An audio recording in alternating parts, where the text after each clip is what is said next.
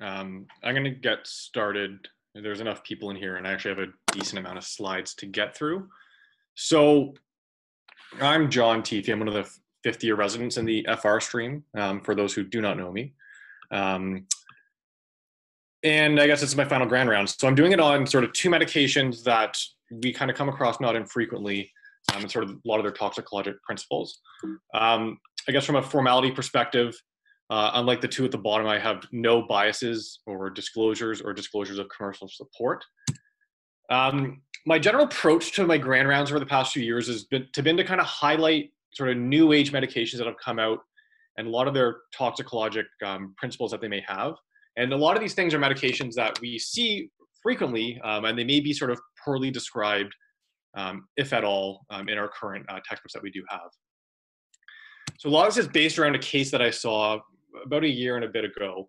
I mean, nothing kind of crazy, but just kind of got me interested in these two topics. So there's a 25-year-old guy who had a polysubstance overdose.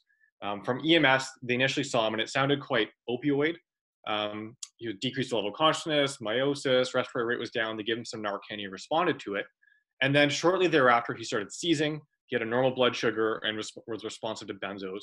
He had a pretty unremarkable course, got admitted to medicine, Form 1, all that kind of jazz. And then on collateral history is that the patient was on venlafaxine and then was recently started on tramadol. So as I said, this kind of, made me kind of dig into the literature a little bit after I saw this case, because there's two medications I wasn't overly, comfortable and saw on a consistent basis, and hence where these rounds were birthed from. So the first medication I'm going to talk about is venlafaxine. And venlafaxine is something called a different type of antidepressants, and it's something called an SNRI, or selective, or a serotonin and norepinephrine reuptake inhibitor. Eric went over a lot of the neuropharmacology of serotonin and norepinephrine reuptake in his cocaine round last week, and this kind of highlights the same things.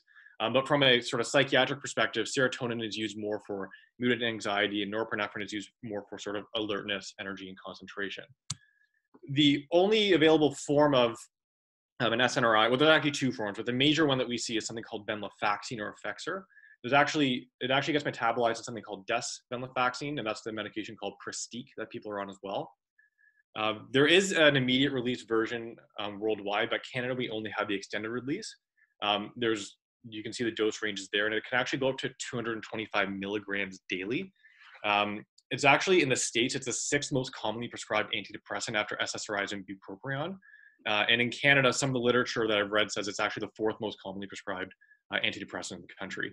Its indications are for depression and anxiety. It was launched in the mid-90s, and from its original clinical trials, they had 12 overdoses, no fatalities, and 1 seizure. I kind of want to highlight this concept of something called the hazard index, and I used this in my rounds last year as well, but the way you can kind of think of it is it's sort of the rate of life-threatening or lethal outcomes per 1,000 single ingestions of an agent. And the index is usually inversely proportional to the frequency. So what that kind of means is the more hazardous compounds that we see are, for the most part, implicated less frequently. And as you can see, it sort of has the same profile as, at least in this study, of sort of like citalopram and lithium. However, it may actually be a little bit more toxic than that. So this is another study out of the UK that looked at sort of the mortality index of sort of common antidepressants that they see. And it actually has a similar fatality toxicity to the low dose TCAs like clomipramine. But as you can notice, there's actually a very low fatality in SSRIs. It seems like the most toxic SRI is fluvoxamine, which I guess kind of makes sense. We see a lot of SSRI overdoses, and for the most part, they're usually quite benign. So I think, you should already prime in your mind that when someone comes in with venlafaxine, you should just have respect it a bit more and have a higher index to kind of treat them a little bit more aggressively. And what does it do from a tox perspective? I mean, most antidepressants, they exert their effects from sort of CNS excitation and seizures and from cardiovascular compromise. And as I sort of learned through reading Rosen's this year is everything kind of ends in this final pathway of seizure, coma, and death, which we'll kind of get into as well. So how does it compare to some of the other compounds that we see? So this is a study that looked at sort of the relative toxicity of SNRIs to SSRIs and TCAs. As you can see, overall, there's about a 13.7% rate of them having seizures. And when you kind of break it down between the two compounds versus TCAs, venlafaxine will be more likely to cause seizures and serotonin syndrome, and versus SSRIs, more likely to cause seizure, serotonin syndrome, QRS prolongation, and ICU admission. But as you can see as well, upwards of a third of these patients will actually have serotonin syndrome and require ICU admissions. When the study kind of further went and compared SNRIs to TCAs, and you can see their odds ratio are substantially increased for things like seizure and serotonin syndrome. And this is for both adjusted and unadjusted odds ratios for things like age, co-ingestions, amount of drug, and time to presentation. You know, the one thing we always have to worry about is sort of a risk stratification we have to apply to all these patients, and a lot of it is sort of dependent on time of exposure and amount of medication taken. And the median dose for seizure is about a little bit over 3 grams, but the minimum dose is actually 900 milligrams. So if you're on the 225 milligrams daily, 4 tablets may be enough to make you have a seizure.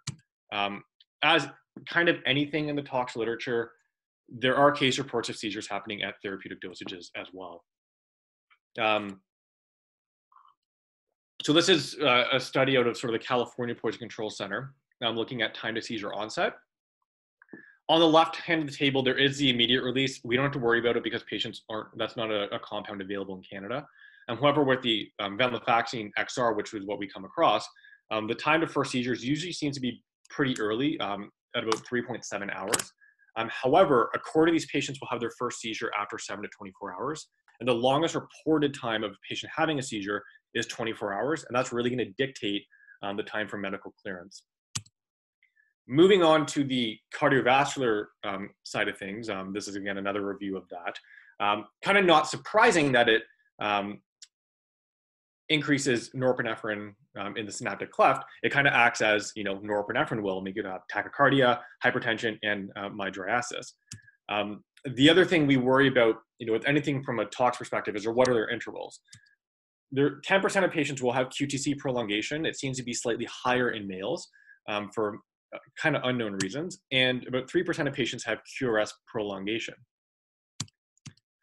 And this has been sort of well documented and well studied. This is a study looking at, you know, guinea pigs, and it's found to inhibit sodium channel, has some blockade, but it seems to actually affect the resting channels, which is a bit different from the TCAs and the, you know, cocaines and lidocaines and other class 1 antiarrhythmics that we see. What's actually interesting though is that the steady state concentration, which correlates with sort of the normal dose in humans, about 25% of those sodium channels are already blocked. So again, as I was kind of alluding to with constant, you know, amount of drug ingested, it's sort of, this table kind of highlights things that I've seen across the literature of like how we can kind of build it up. It seems once you get to about 3 grams is when, you know, things start to get a little bit hairy, where a third of the patients will seize. And as you get up, the seizure risk after 4.5 grams is about 100%. And once you get to around 4.5 grams is when you get more of the cardiac compromise as well. This is more of a, you know, purely out of interest in me getting into the weeds of the literature, but this is a topic of something called the heart rate variability. And the way you can think of it is it's sort of the measure between each RR interval, or the measure of variation between each heartbeat. And this has been extensively researched in the cardiac literature for sort of risk stratification and whatnot. But in a way, it's sort of a standard non-invasive way of measuring the autonomic nervous system. On one end, people with a low heart rate variability, they view this as sort of a poor marker or of less favorable health. And these patients have essentially a fixed heart rate with no variability. In the context from the cardiac literature, it's an independent risk factor for sudden cardiac death, mortality post-MI, and for CHF mortality. But they've also found that at sort of the baseline, there is a low heart rate variability in patients with anxiety and depression. However, on the flip side, patients who have a high heart rate variability, they're able to mount a physiologic response, and they have a general better underlying physiology and health.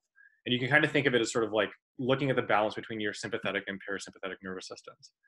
And this is actually integrated into a lot of like Fitbits and Apple Watches and a lot of those apps that kind of track your overall cardiac health. And it's actually kind of interesting for those who may want to look into it further. But they've actually looked at this in the context of venlafaxine. These patients were given paroxetine and venlafaxine, and they looked at their heart rate variabilities. What they found is that with patients on venlafaxine, they had a reduced vagal control, and thus they had a low heart rate variability. So like most things, when we see it, a lot of these patients will need medical clearance first. And, for the most part, these patients rather go to, be admitted to CTU, or they'll go to ICU if they're more severe. And the SMR will always inevitably ask us, did you call Ontario Poison Control? So if you can go back to that slide about sort of amounts taken, it seems like 3 grams is kind of the cutoff of when we should start to worry. There is one case report of QRS widening at 3 grams, but they were also on an antipsychotic as well. And it wasn't a pure overdose. Once you get more than that 8 grams, it's sort of like they need to go to ICU, QRS widening, QTC prolongation, and they're inevitably going to seize. As I said, the seizure median dose is about 3 grams and the minimum dose is 900. But I would certainly suggest that anyone who's ingested more than 900 milligrams needs 24 hours of medical clearance. And for children, if it's under 5.5 milligrams per kilogram, it's considered safe. A lot of the poison control centers that Morgan was kind of messaging me about says, if they're under 5.5 milligrams per kilogram and they're asymptomatic, that's actually their cutoff to not be sent to hospital. If they have symptoms or they ingested more than 5.5 milligrams per kilogram, they need to come in and be assessed. As for treatment, I mean, nothing groundbreaking here, sort of treat them in the usual fashion from a tox perspective. If they seize, they'll be responsive to benzos. If their QTC goes long, you give them MEG. If their QRS prolongs, you give them bicarb. And obviously, if they collapse, you give them some fluids and pressors. And it is not actually because of its volume of distribution, it's actually not amenable to hemodialysis. But one thing we can do that may have an effect is actually early and aggressive decontamination. So this is a couple studies I looked at into this, but this one in particular looked at giving patients single dose activated charcoal will increase the clearance of the medication by about 1/3. And then when you combine that with whole bowel, it will reduce your absorption by about 30% and cause a greater reduction in the sort of concentrations versus single dose activated charcoal alone. So essentially just give them charcoal and give them whole bowel if you're worried. From the, when you think of the sort of neuropharmacology of it, it kind of makes sense that people may actually abuse it. And it seems like there's actually pretty good literature out there saying that primarily adolescents will get venlafaxine, about 10 to 15 tablets of it, and they'll crush it up and snort it. And it gives them sort of an MDMA and amphetamine-like high with also some sort of hallucinogenic or psychedelic properties. And this kind of makes sense with the norepinephrine and serotonin reuptake inhibition. It will cause false positives on urine tox screens for PCP, as will dextromethorphan, or the compound that we commonly see in over-the-counter cough medications like Benylin and Robitussin and whatnot. There also is this sort of thing described called a neonatal venlafaxine discontinuation syndrome. This usually happens with an onset at birth to about day 4. And they'll present with poor feeding, jitteriness, respiratory depression, and myoclonic seizures. It's a relatively new phenomenon, and they haven't found any long-term consequences of it yet, but it is something kind of just to be aware of as well. But what I want to focus the majority of my talk on is tramadol. Not so much to maybe, I don't want to tell you people how to do your practice, but I think it's a medication that's quite complex and it's actually quite poorly understood. And I kind of just want to highlight that maybe it's not as a benign of a medication as we once think that it is. But let's kind of look into the history of this medication. So it was patented and invented in 1963 by this pharmaceutical company called Grünenthal in West Germany.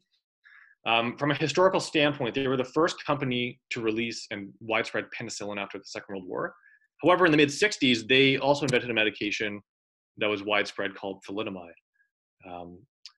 In the mid-70s, it was brought onto the market in Germany, and then the mid-90s in the States, and then in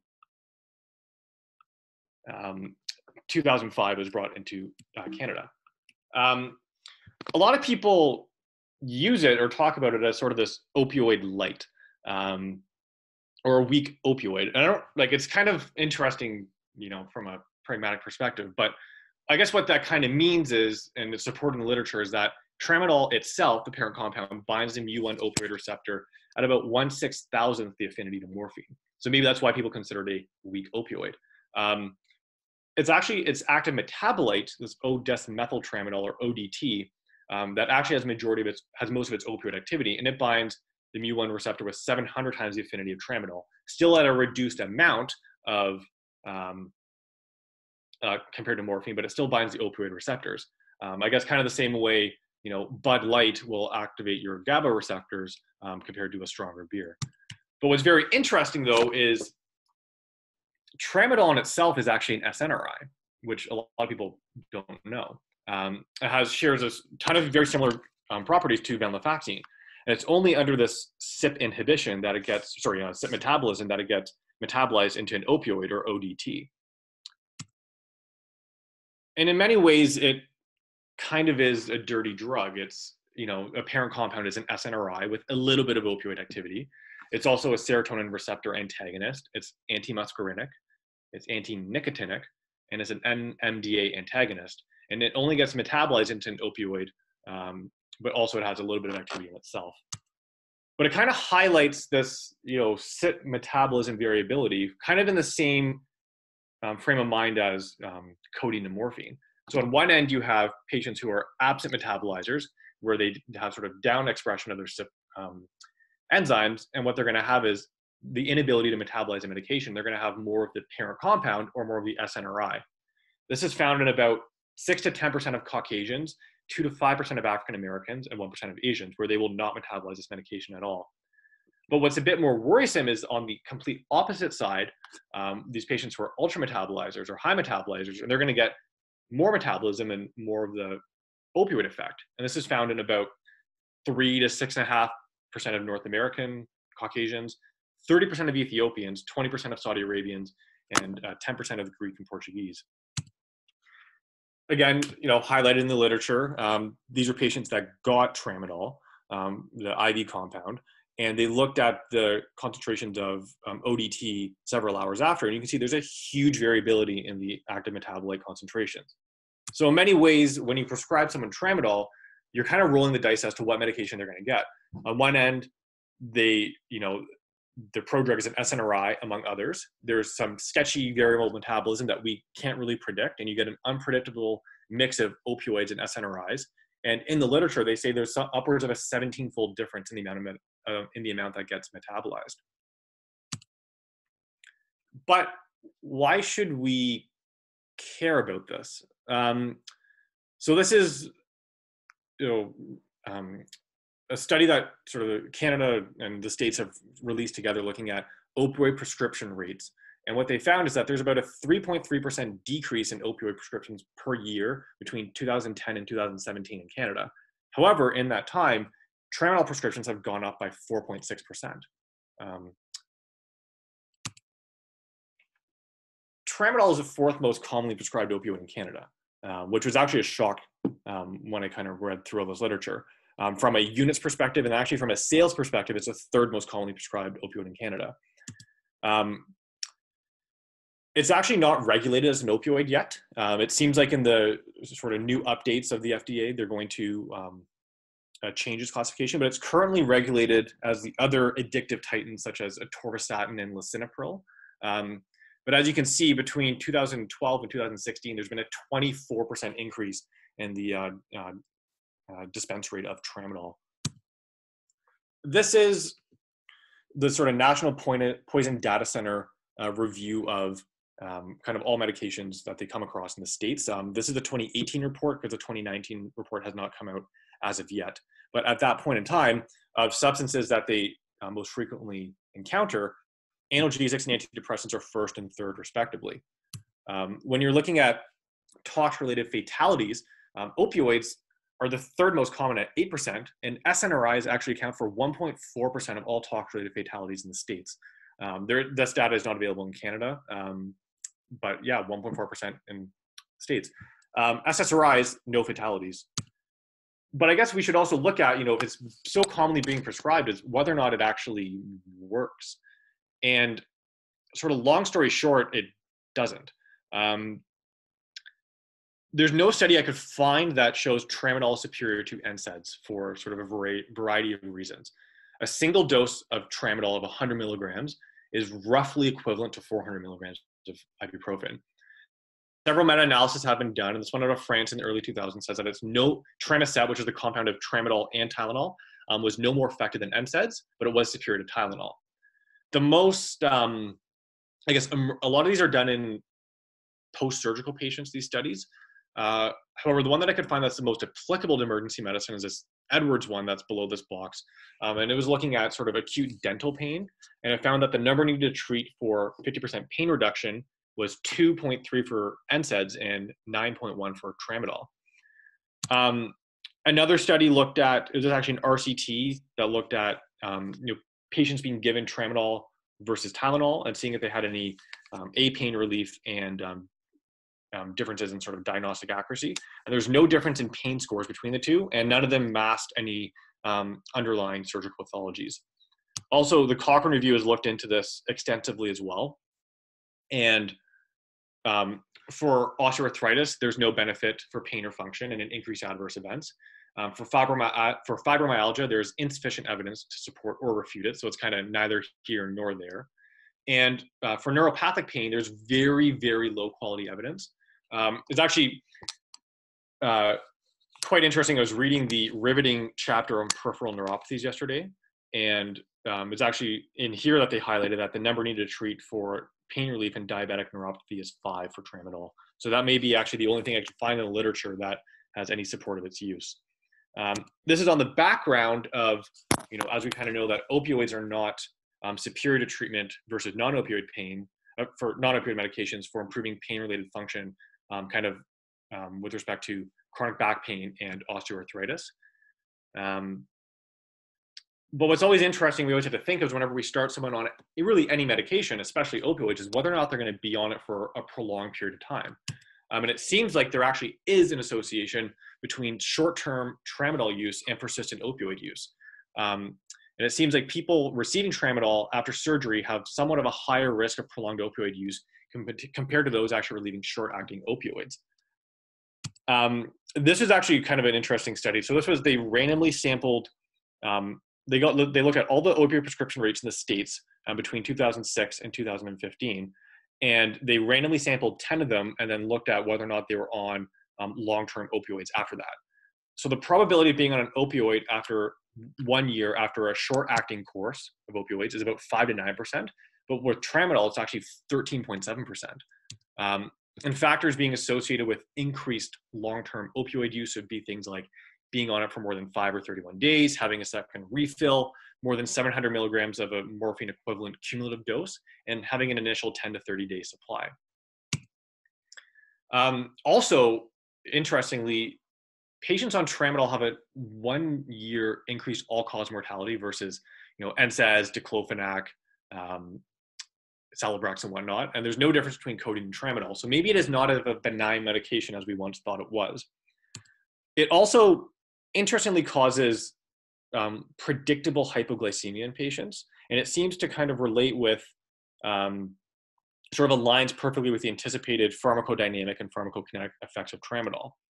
And not surprisingly with that, it actually causes an increased odds of hospitalization for hypoglycemia with patients after being started. There's sort of an increased risk for hospitalization for hypoglycemia, and most of these actually are within the first 30 days. Some further studies out of France have said that actually 3/4 of these occur within the first 10 days, and I guess not surprisingly, more frequently in the elderly. There is a higher risk in diabetics versus non-diabetics, and in 50% of type 1 diabetics who get Tramadol will become hypoglycemic after. There's also a 2-fold increase in the risk of hospitalization for hyponatremia from sort of unknown mechanisms, and that would be compared to codeine. It also increases the likelihood of both Parkinson's and Alzheimer's, and it seems to have some interference with dopamine synthesis and release. But this is kind of poorly studied and not really well validated outside of a couple case reports. Not surprisingly that it, is an opioid, it will cause respiratory depression. And this can happen at both therapeutic and super therapeutic dosages. And this kind of brings back into this notion of the sort of poor and ultra metabolizers. Not surprisingly, it will respond to naloxone because it is an opioid. And it seems to be a higher risk of this happening in patients with chronic kidney disease. And with respect to pediatric patients, there is very good evidence of respiratory depression at therapeutic dosages. And it's actually, there's a black box warning out there that it's contraindicated in children under the age of 12, the same as codeine, probably from the same, underlying like CYP metabolism variability. And another thing with opioids you always have to worry about is addiction. It acts on the same areas of the brain from fMRI evidence known to be related to addiction. And withdrawal of opioids, they'll get classic opioid withdrawal symptoms after abrupt cessation of tramadol. And there's sort of two ways we could think about it. On the left, you have your sort of typical or your cows, the tachycardia, the sweating, the mydriasis, the piloerection. But 1 in 8 patients will have an atypical withdrawal response. And it's more sort of like neuropsychiatric, hallucinations, paranoia, psychosis, anxiety. It seems like the onset is about 12 to 20 hours after, and the duration is upwards of 1 to 3 days. And it's actually very good evidence that it's very well described in the literature that this can actually happen after short courses of tramadol use. From a global perspective, it's actually a very commonly abused medication across the world, mainly in sort of the Middle East and in Africa. And as you can see, there's been almost a 200% increase in the global consumption of tramadol in the sort of the first part of this millennia. This is a report that I found out of CSIS. It seems like there's a lot of pharmaceutical companies in India that are making them and then just sort of shuffling it into the Middle East and Africa through ISIS and Boko Haram. From a global perspective, there's been a 5-fold increase in tramadol-related deaths between 2004 and 2015 in the UK, and it was only up until 2014 when they actually regulated it as an opioid. Iran has a 33-fold increase in tramadol-related deaths throughout the same time, and in Cameroon, there's an 80% of all MVCs are involved with tramadol, and about 50% of the patients abuse it on a regular basis. So I guess not surprisingly, there is sort of clear signs of physical dependence, and they sort of describe a euphoria similar to heroin use. As I kind of talked about a few slides earlier, that the militia group Boko Haram, seems to like rampantly abuse tramadol. On one end, it makes you think, maybe are they getting more of an effect because of, variable CYP metabolism, but also it's also considered to be a mood enhancer, and it can also increase sexual stamina or boost energy during work. It's actually rampantly abused in Egypt as well. So it's the second most common substance of abuse after cannabis and hashish. And it's the most common drug of abuse by bus drivers. So, I mean, we're not gonna be able to travel for an indefinite period of time given what's going on in the world, but when all this clears up and you go to Egypt and you take a bus, consider yourself warned. Also, it seems like half of all their opioid addicts in Egypt are addicted solely to tramadol. It unfortunately was found in the sort of toxicology studies of the rapper Old Dirty Bastard from Wu-Tang Clan. Again, probably had some polysubstance overdose because there was some cocaine as well. But, just like this Billy Mays meme, 2020 just gets better every second we live in it. And everything I've talked about to this point has just been about therapeutic doses of tramadol. Like, I haven't even touched what happens when you start to overdose on it. So I'm sure everyone remembers this slide from my grand rounds last year, and thanks for reviewing it last night. This is a California poison control study looking at drug-induced seizures, and they looked at all patients who had seizures and then what compounds they were. Spoiler report from last year, bupropion was the most commonly one they came across. Tramadol is actually 8% of their patients will seize due to tramadol, and actually 6% from venlafaxine. So it actually gives, if you look at kind of the end organ effects, it's actually kind of a mixed picture, right? You get CNS depression in a quarter of them that will respond to naloxone, and that sounds kind of opioidy. And then on the other end, you get some nausea and vomiting, tachycardia, and seizures at this 13.7% rate, which if you remember from before my slides, that's the same rate of seizures as venlafaxine. And majority of these will happen in the first 6 hours, just like venlafaxine. And they found the minimum dose for having seizures with respect to tramadol was 200 milligrams. And most patients are usually on 50 to 100 milligrams, like Q6 to Q8 hours. What they found when they did a big logistic regression in this is that there's an association between seizures and tramadol in males, chronic users, suicide attempts, intentional abuse, and actually it's predictive in patients who initially present with tachycardia. Another meta-analysis looking into it, a slightly higher seizure rate and exposures of 17%. Obviously, with their subgroups, it's going to be higher in the overdosers and the abusers, but 3% of normal patients will have seizures at normal doses. Again, an increased association between seizures and gender, and it's sort of, interestingly, a decreased association, or an odds ratio less than 1 in patients who got naloxone prior. The seizures, they generally occur within the first 4 to 6 hours. They're usually a single generalized tonic-clonic seizure. However, some studies have said upwards of half of patients will have multiple seizures. Perhaps they didn't really allude into it, but maybe some of this could be due to the hypoglycemic effects. And it seems like the seizure rate at therapeutic dosages is about 0.1 to 0.8%. Another thing we always have to worry about is serotonin syndrome. There are case reports of it, and it is generally rare.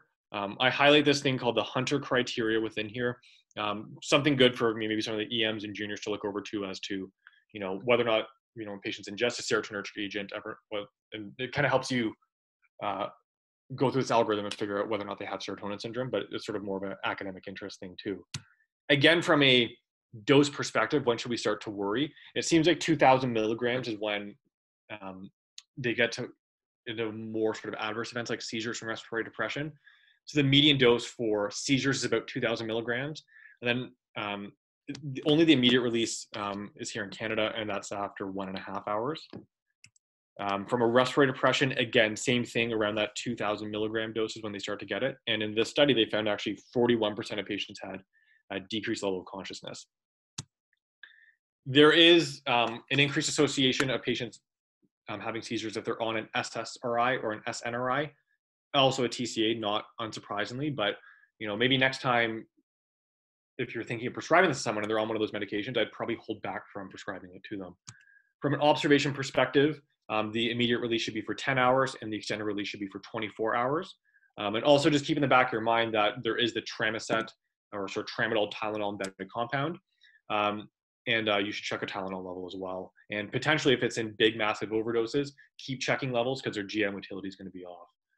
So, I think it's time to kind of fully dispel this myth that Tramadol is a benign medication and is not an opioid. An opioid, defined by Goldfranks, which is sort of the, in my opinion, the Bible of toxicology, says that it's any substance that binds an opioid receptor. And as we learned, Tramadol and its metabolite bind opioid receptors. It will cause predictable CNS and respiratory depression, and it will respond to naloxone. So Tramadol is an opioid. Somewhere in the world, there is this trade name of Tramadol called Trump, and I think we've all learned sort of about the horrors of that. So maybe you guys can just think of Tramadol or the adverse effects of it next time you do prescribe it. This is just sort of a generalized slide, highlighting some of the toxicologic principles of Venlafaxine, which I went over, and then this one is about Tramadol as well. And I'd be more than happy to send these guys out to you, or send these slides out to you if needed. And that concludes my grand rounds. I'll take any questions if there are any.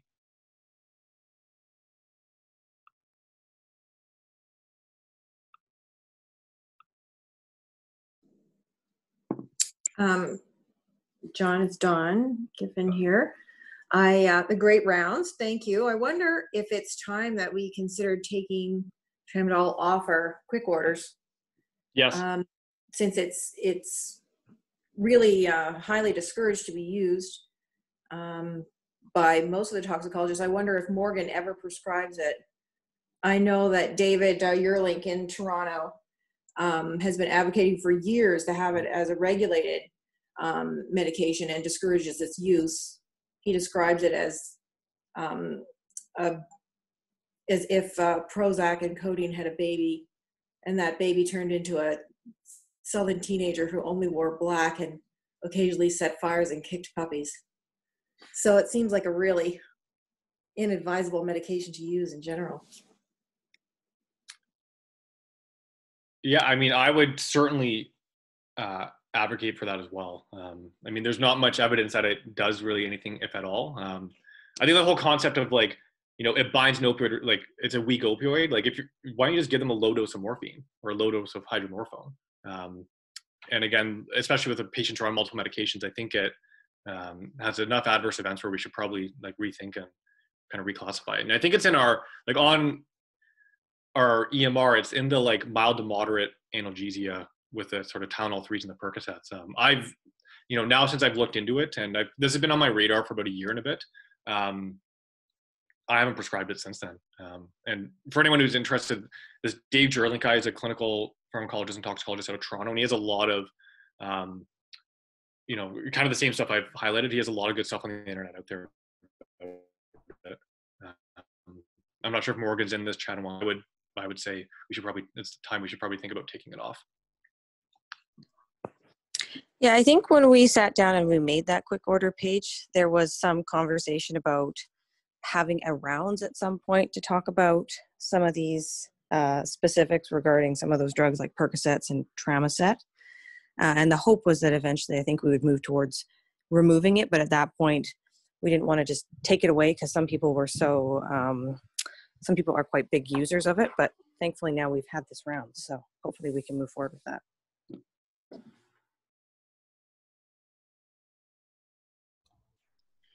Just to add to that, sorry, it's Justin here. Just to add to that, we're seeing a lot of ortho patients that are being discharged from the floor post-op on Tramadol as well. So it's just something that maybe in terms of your talk, Teefy, if it should be disseminated a little bit to the orthopedics teams as well. Yeah, and GenSurge too. I see a lot of like even when I was on GenSurge, oh God, 5 years ago as an R1, it seemed to be like everybody was just going home on it. But yeah, I mean, I'd be more than happy to relay these rounds to them, or we have discussions with some of them and their nurse practitioners about it too. On that note, I'm curious to know what people are doing if they have a patient who comes in who is on Tramadol, or even Tylenol number 3 or Percocet, neither of which I prescribe either. When they come in and for whatever reason they're requiring additional pain control, they've been recently discharged from one of these other services. Are people saying, well, hell no, I don't prescribe that? Or are people providing prescriptions for that when they're presenting to the department for whatever reason?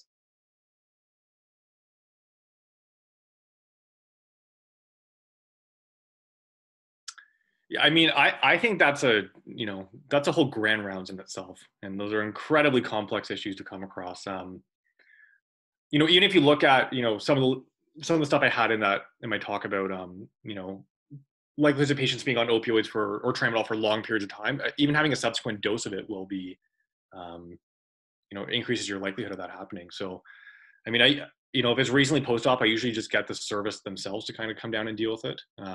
But if it's, several weeks outside of the fact, like I just usually just say, I'm not comfortable giving you anything else and just kind of Tylenol and Advil and go from there. But, very frustrating and often unsatisfying patient encounters that you do have. John, you had an interesting point that's unrelated to your talk, but it was on one of your slides looking at the increased dosing or use of different opioids. And you didn't mention it, but the one that's almost exactly the same percentage increase over the last, whatever it was, 5 or 10 years is the hydromorphone, which is 22 or 23%, which worries me a fair bit because it's so easily ground up, heated up, and used as an injectable because it's a pure drug, which then makes me think, we talked about maybe not prescribing drugs like Percocet or Tylenol 3s because they're combination drugs, but is there an advantage to using those in that they're not as readily directly turned into drugs that can be shot up IV?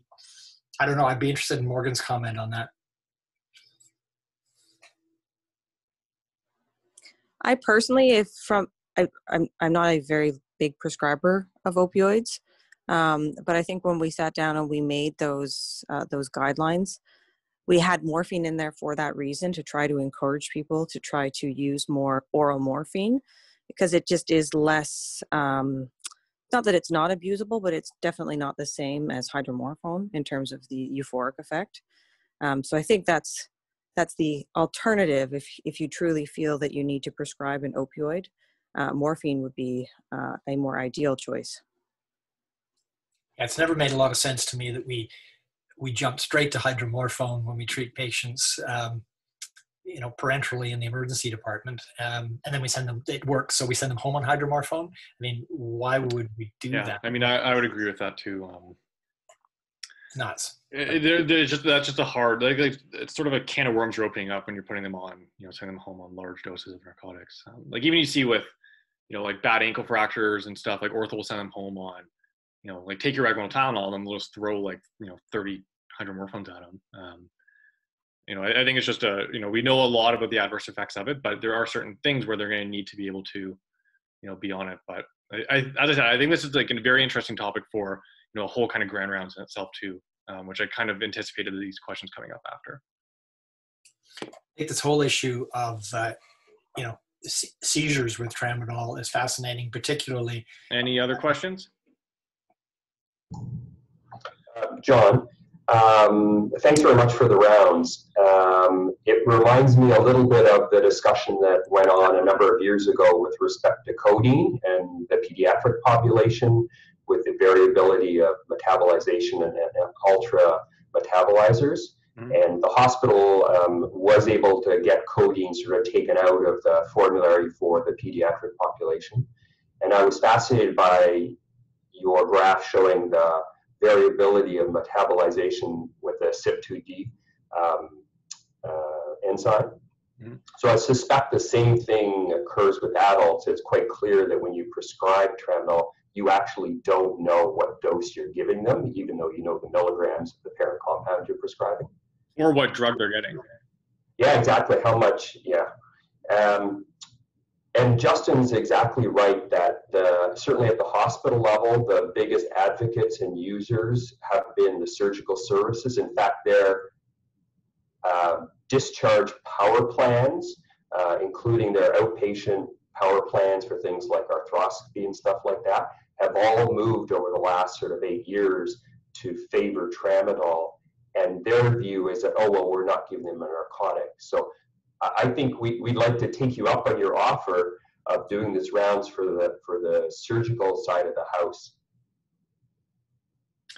Yeah, I believe Ian Ball did a talk on tramadol a couple of years ago to the surgeons, but I'd be, I remember getting that email. I should probably touch base with him about it. But I'd be, certainly more than happy to do this talk for them as well. It's kind of interesting. I'm curious to know what it might look like now as well versus a few years ago, because in several states, tramadol is a controlled substance, mm-hmm. though not universally across the US. So the fact that it's not a controlled substance here, certainly makes it, I think, easier for people to justify prescribing it. But I wonder with this sort of change. Not yet. It's going to, within, I think when they're updating it in the next year, and that's going to be a controlled substance at that point in time. Yeah, so hopefully that will be a bit of a sea change, especially as it's, already taken hold in many of the American states. Mm-hmm.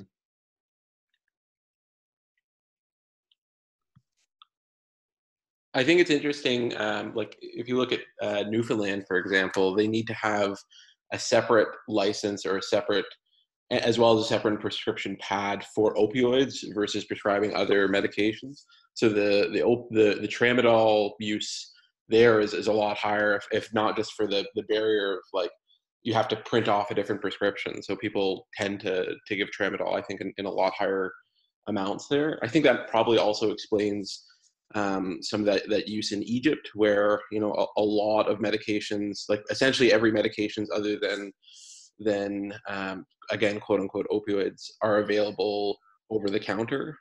So the availability of tramadol compared to the availability of things like hydromorph would probably explain some of the use patterns there.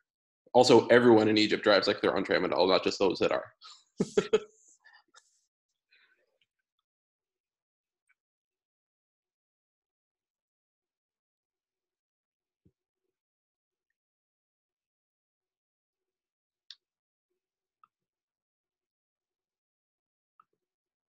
All right. Any other questions, comments, concerns?